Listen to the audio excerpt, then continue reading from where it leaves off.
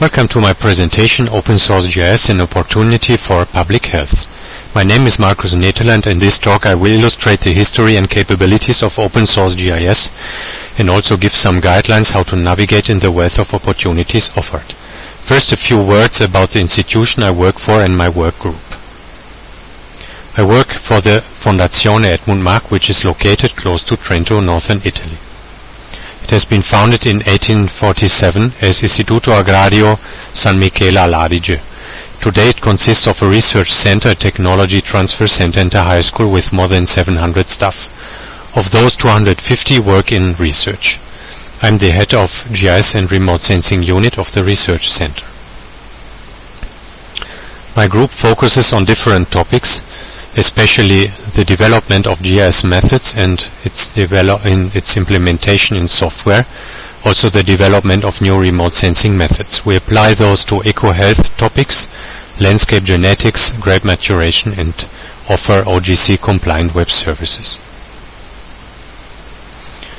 Now I want to look back into the early days of open source GIS.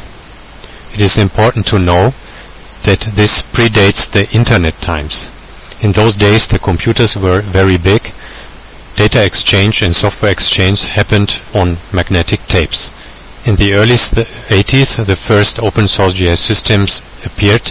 One was the MOS system and the second one GRASS-GIS, which is under continuous development. Interestingly, if you look at the Open Geospatial Consortium history, you can see that it derived from the GRASS Interagency Steering Committee, which turned then into the Open GRASS Foundation. In 2006, the OSGeo, the Open Source Geospatial Foundation, was founded in order to have an umbrella foundation for the various open source GIS projects out there. If we look at the timeline, we start in the early 80s with two systems or three: MOS, GRASS for GIS, and the Projection 4 library for reprojection, which is used in different software projects even today. You can see two of those survived and they are continuously developed. And then with the advent of civil internet, things changed quite a bit. Having www available and also collaborative software development tools, we can observe that starting from 1995 a series of new projects have been established and developed. Virtual communities have been established and those were leading to these new software projects. In 2006 and 5 and 6 there was the discussion how to get this under a common hood, and the idea was to fund the OSGeo Open Source Geospatial Foundation. You can see from the logos that there are well-known projects, among them also industrial players. As of today there are more than 18,000 unique subscribers in more than 150 topic-oriented mailing lists. It's a very intensive exchange of ideas. How does the landscape of the Open Source Geospatial Foundation look like? In the first place there are the different projects which are related to web mapping, desktop applications, geospatial libraries, metadata, catalogs, and all of them have steering committees to organize the related communities. But OSGeo is not only about software, it is also about public geodata, about education and community development. OSGeo itself is controlled by the charter members who elect a board of directors. There is financial support from different sponsors, especially from industry. To acknowledge that users want to speak their native language, a series of local chapters have been founded. And each year there are a series of conferences in different countries available. What are the offers of FOSS4G with respect to proprietary software? In this table you can see on the left side the different components, from metadata catalogs to dedicated viewers, cartography tools, GIS analysis, handheld and mobile, web services and viewers, spatial databases, virtual globes and libraries. In the center column you find some proprietary products, and on the right side you see a column of open source answers. you can see for each proprietary product there's at least one open source product available, often even several to choose from. At the page bottom you can see a more complete and detailed comparison which has been published as a scientific article. Between volunteer work there are also different means of gaining new developers. There's an important support from Google through the Google Summer of Code. Each year Google is donating more than $100,000 to OSGeo, which are then given to a set of students. These students apply for a project in the different OSGeo projects and they suggest what software extension to develop. They have 3 months of time, and if upon success they will receive $5,000. In the past, this is already ongoing for several years. In the past, many of the OSGeo projects have gained new software development tools, which means extensions, but also new developers, because sometimes these students remain and become core developers. Besides software, geodata are very important.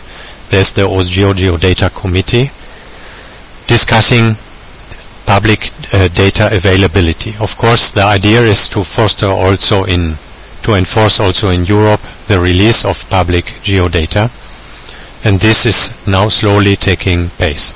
And happily we can see that in these years more and more geodata repositories are open to the public. The Geodata Committee aims at generating a catalog, hopefully in the near future also with a metadata harvester. Another topic is education. It is very important to enable people to teach, not only to offer courses to end users, but also to enable more people to teach courses. And OSGeo is offering an educational content inventory in different languages.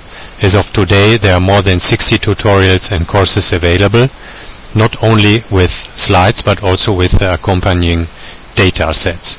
Like this you can receive complete data sets in different languages and for different topics from this website. Besides online courses, there are of course books.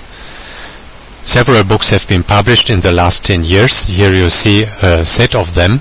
It is an incomplete list, and they are addressing different topics like map servers, analyzing data, OpenStreetMap management, GIS usage, and different approaches to geospatial data handling, as well as data analysis with R in terms of spatial data analysis. How can users obtain support? There are different possibilities, of course, through mailing lists and forums, which are always online, but sometimes users seek professional support from companies. There's a list of service providers available. Here you see the related webpage on the OSGeo website. You can search for different countries, you can search by language and also by technology expertise. And finally, there's a basement in academia, because many open source software projects were started in academia, and since then academia is pretty much involved. To come to a conclusion, we would state that there are almost unlimited possibilities with GRASS and related Phosphor-G software, thanks to rich interfaces. Rich interfaces in terms of data exchange, in terms of import-export of different formats, and also in terms of user interfaces.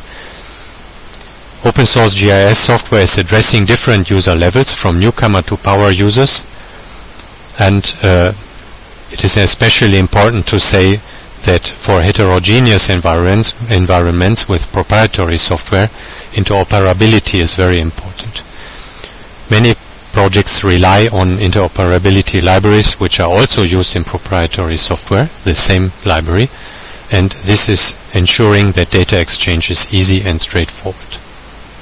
In terms of software quality, we can point out that the source code is peer-reviewed, and here we are following the academic model, of course, of scientific publication. For example, the GRASS software development is having a dedicated mailing list in which every change to the software is published in real time.